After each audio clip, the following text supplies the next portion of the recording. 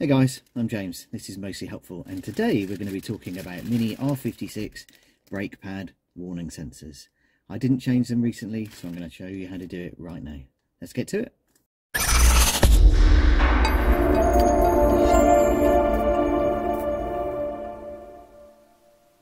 So about a couple of months ago, I changed the brakes and pads on this Mini R56 Cooper on a 2010, and I did front and rear, and I thought when I looked at the brake pad warning sensors that they were absolutely fine, so I refitted them. I hadn't been to BMW or wherever you get your parts and bought replacement sets. But unfortunately what that means is you can't then reset the indicator in the display that gives you your warning about your brake pad wear. Let me show you what the normal process for doing that is and why it's not working in this case. So under normal circumstances, to reset that indicator, you turn the ignition on. As you can see here in the UK it's cold, hence the hat. And then 1400 miles is an indication of where my pad sensors are at. Then it's a case of pressing the button at the end of the indicator stalk here to get it into the right set info mode. And then press and hold that for a few seconds to get it into the menu. Then we go through check, we go through service info, and then we press and hold this button here.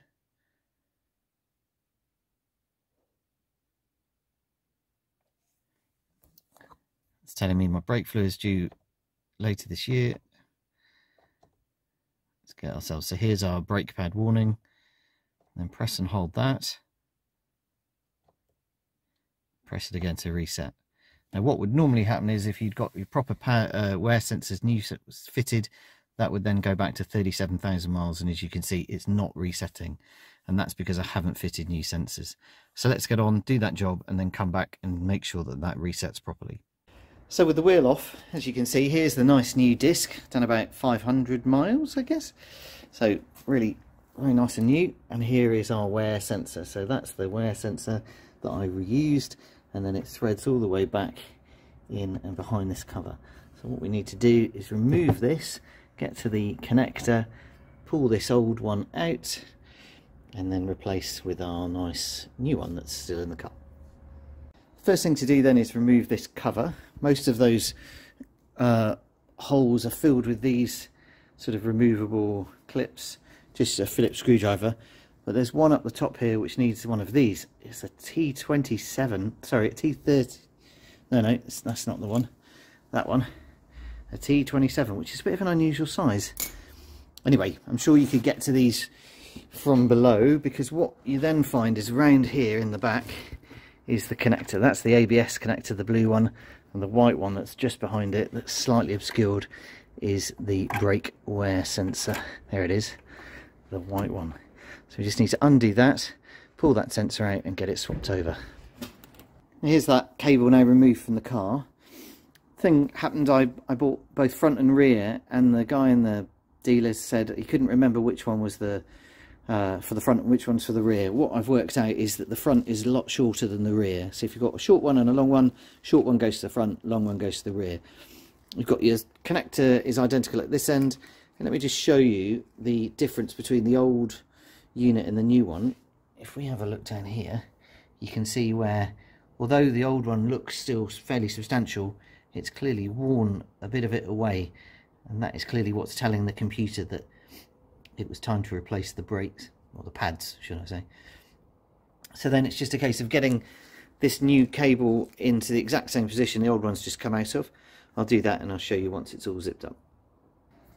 And when connecting these sensors up, what you can see in there is it's a particular, come on focus, there we go, it can only go in one way, and then which is that way there, and then it's just a press fit, and there's a clip.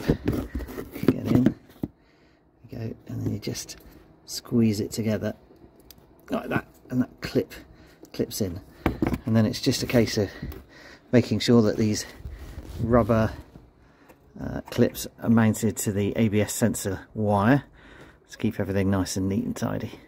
That's that cable all now routed in nicely. I've still got the end to put in, which I'll show you in a second, but there we go, all routed up and clipped into the existing ABS line as it was before. panels back, fixings in here, and again a reminder, T27 for this one. Where's it gone? Up there. That one there. And then all we have to do is get this here. Let's see that the cutout on the brake shoes is there already from when I did that job originally, and then just push in, and there we go. Inserted in to the pads, ready for however long it takes to wear them down. So that is in the UK, the passenger side front, and the next, the rear sensor is on the driver's side rear. So let's head round there and do that too. We are at the back driver's side of the car, in the UK at least, and then it's a similar story. We've got our sensor around here into the pads, and the wire runs across the top, around the back of this damper, and goes in there. So what we need to do is remove this arch cover again and get access to that cable, the plug, and then we can get that separated.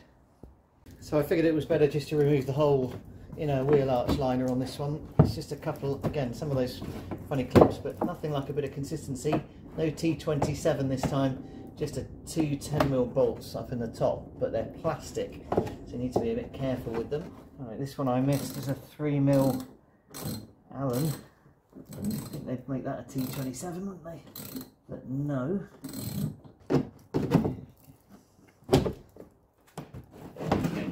Right, there's that out of our way. Let's put that over there.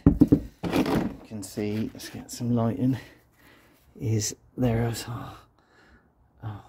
that's the blue ABS, and there's behind that is the white sensor clip for the pad sensor. That's the one we want, so that's what I'm going to dive in there, unclip that, come back. So this one is a little bit more fiddly than the front, but what I've managed to do now is get that unclipped, so that's that white end, and the only thing between now and removal is that that is now zip tied up in the top here. I don't know if that's factory. I assumed on 94,000 miles this has had a set of pads before, almost certainly, so someone's done that. So I've just got to get in here with some side cutters.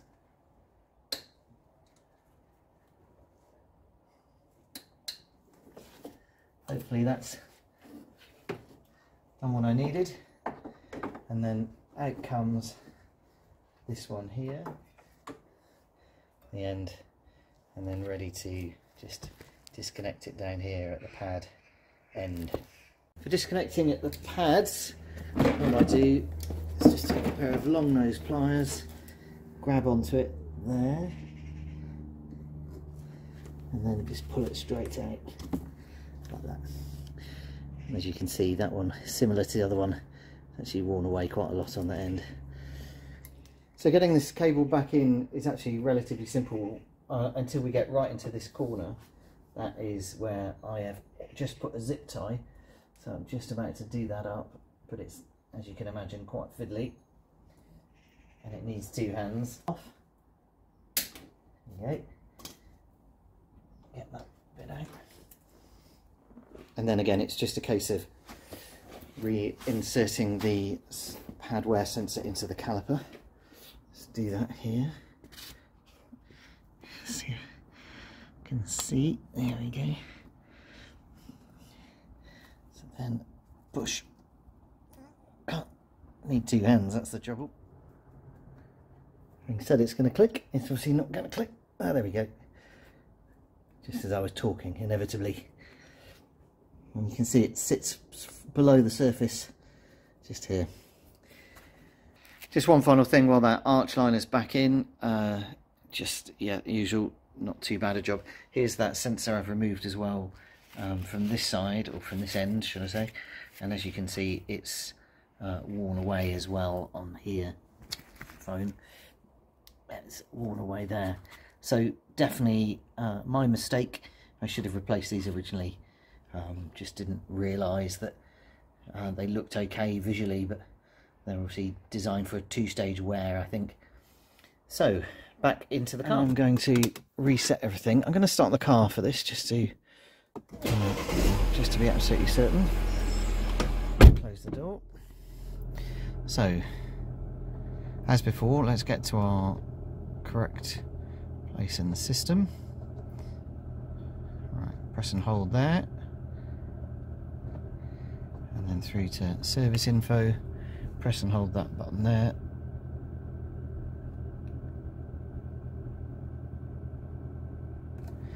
and then wait for a vehicle check.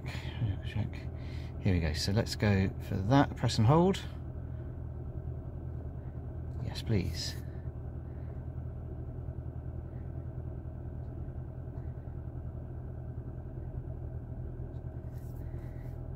There you go, and there we are, 34,000 miles. So we've gone from not being able to reset them to being able to reset them because of installing those new pad wear sensors. Also, don't forget that because I've changed, in my case I've changed front and rear, I've got to reset the rears, having now done the fronts. So I need to remember to do that, so let's do that. There's that, and there's the rears. So press and hold again, and there we go. Let's see what happens. There we go, 37,000 on the rear. Odd that it's slightly different to the front, but there we go. And then that's my service, and then I should exit out of that.